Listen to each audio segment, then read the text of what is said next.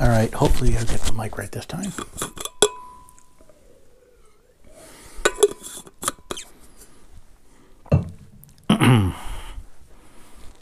Okay.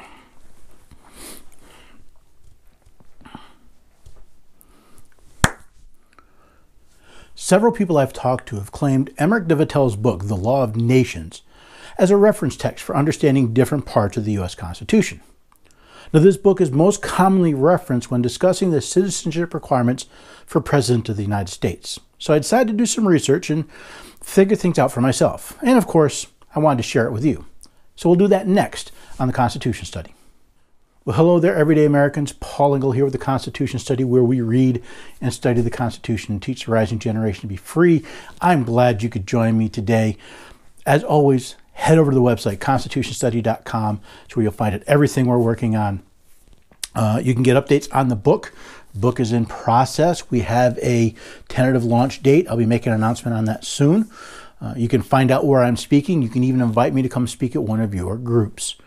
Most of all, you'll find reference material that not only can you use to educate yourself, point yourself to other resources, but to share with others. And that's probably the biggest thing we want to do right now, is take this information about what the Constitution actually says and share it with friends, family, online associates. Let's get people thinking again what the Constitution actually says, and then using that to help make their decisions. That's the goal of what we're trying to do here.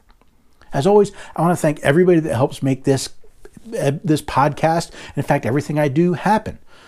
From the people who let me use their music, to people who share the resources, to people who just encourage me to make this continue when things get a little slow and difficult.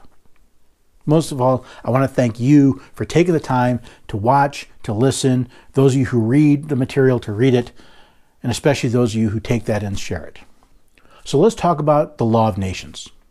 Now, as I said, I usually see Vattel's book brought up in reference to the qualifications for President of the United States, specifically the definition of a natural-born citizen.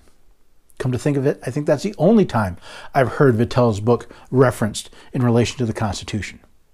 Now, Article 2, Section 1, Clause 5 of the Constitution states, "No person except a natural-born citizen or a citizen of the United States at the time of the adoption of this Constitution shall be eligible to the office of President." See, it's important to understand what is a natural-born citizen. Now, according to the Law of Nations, quote, "The natives or natural-born citizens are those born in the country of parents who are citizens." So we really need to ask the question, is the Law of Nations legally binding reference in determining the meaning of words in the Constitution? Now, to answer this, we must look at three different things. Is the Law of Nations referred to in the Constitution?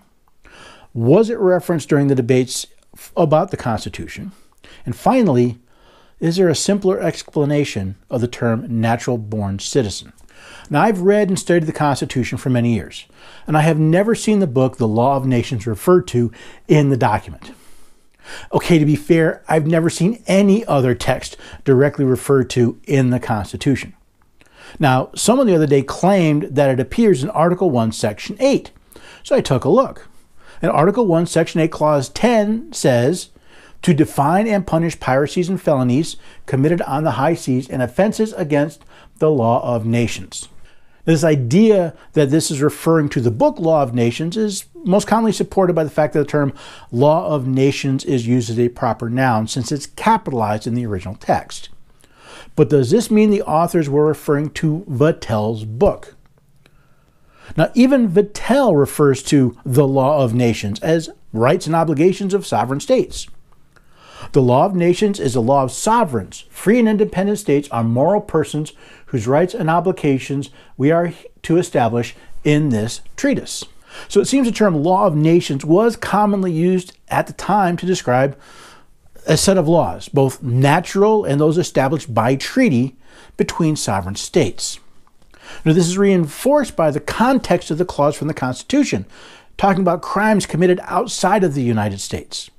Now, if we look at other parts of the Constitution and how capitalization is used, it's easy to say that, the language here does not apply to a specific document. It is referring to this concept, law of nations. Next, I searched the debates of the Continental Congress. Now, my search included all of the records from the Congress from 1774 through 1789, both for the terms law of nations and for Vattel. What I found was the most predominant use of the term law of nations was in reference to international law. Now, I did find some correspondence about acquiring copies of Vattel's book, along with a few instances of Vattel being either read or used as an example. There was even one where Vattel was either being quoted directly or where it was assumed that someone said was an idea coming from his work.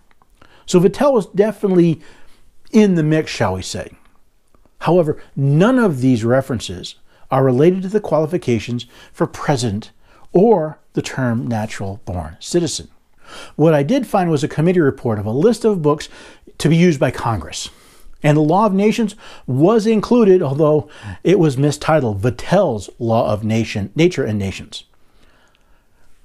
But is that the only place we go for a definition of the term natural-born citizen, or at least where the founders did? You see, Vattel says that for a person to be a natural-born citizen, they have to be born on U.S. soil of 2 U.S. citizens. But Blackstone, another resource used frequently in the debates, says that for the father to be a citizen, technically a subject, because Blackstone was talking about British law, but for a child to be a citizen, only the father had to be a citizen, regardless of their place of birth. So while Vattel's definition may have been what our founding fathers considered when they wrote the Constitution, there's no proof of the fact. And with other definitions coming from other sources we do know were used, it's hardly a slam dunk to say that Vattel is a standard we should be using. So with ambiguity in the language of the Constitution, and with no real answer in the debates about the Constitution, and assuming that the simplest answer is usually the best, I looked for that simple answer to our question. Now, both Vattel and Noah Webster, whose dictionary I use quite frequently as a reference, they both agree that a natural-born citizen could also be termed a native citizen. The Law of Nations says the native or natural-born citizens are those born in a country of parents who are citizens. Noah Webster says that natural means a native or original inhabitant, and native means conferred by birth as native rights and privileges. So if native means conferred by birth, then it can be inferred that a natural-born citizen or a native citizen is one who is a citizen at birth as opposed to one being granted citizenship later in life. So is the definition of natural-born citizen from the Law of Nations legally binding on the Constitution? While it is true, Vattel was read by some of the delegates who debated the Constitution and was occasionally referenced, there is no evidence that his book was considered to be definitive in any sense of the word. The Law of Nations was included in a list of books proper for the use of Congress, but I find no evidence that it was referenced in the debates about the qualifications for president. In fact, there are other resources, including different definitions for the term that were used by the delegates. So with no solid definition of the term natural-born citizen in the Constitution, and with differing definitions and possible supporting references, we're left with only one way to define the term: natural law. Now, since natural laws are, by definition, laws so obvious they don't need to be written down, I believe the best definition for the term natural-born citizen is the simplest, that of a child who is a citizen at birth. To be a citizen at birth, one must be the child of a parent or parents who are citizens of the United States. I see no requirement that that child be born on U.S. soil. This is supported by the debates around the 14th Amendment, recognizing not only geography, but jurisdiction as being necessary to citizenship. I'll put a link to my article on birthright citizenship in the description below. So therefore, the standard we should use for qualification for president is a person who was born a citizen, not one who received their citizenship later in life. Now, if you have any evidence that Vattel's Law of Nations was used as a standard when Congress debated the citizenship requirements, please let me know. Put it in the comments below. Contact me through the website. Hey, I've done a lot of study on this and a lot of research, but it's certainly possible I missed something. But if you want to change my mind, you must bring me real evidence. Not hearsay, not supposition or what someone else wrote. Your evidence has to be good. It has to be based on actual documents from the founding era. And not simply inferences that said, well, the law of nations is stated here, so that must be in the book. Now, if your evidence is good, I may even have you on the podcast to show off your work. So what do you think? Have you ever given much thought to why we have the qualifications for president that we do? And have you really thought about what does it mean to be a natural-born citizen? Is this work by Vattel new to you and something you haven't even thought about? See, we're going to have an election next year, so it's pretty important that we actually know what the qualifications are for the person we're putting in office. Mostly, again, I hope it made you think about what these things are. I hope you'll share it with others. Share the video, share the audio. There's a text version of this if you want to share that. Let's engage in discussion. Let's engage in understanding. So before we either include somebody or exclude somebody from the possibility of holding the office of president, we make sure we're doing it on sound footing.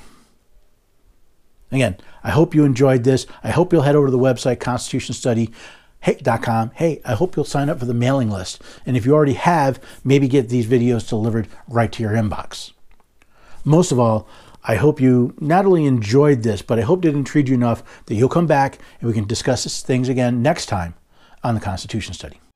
There's one thing you have to know wherever you make your stand. Came from a long through line of everyday Americans.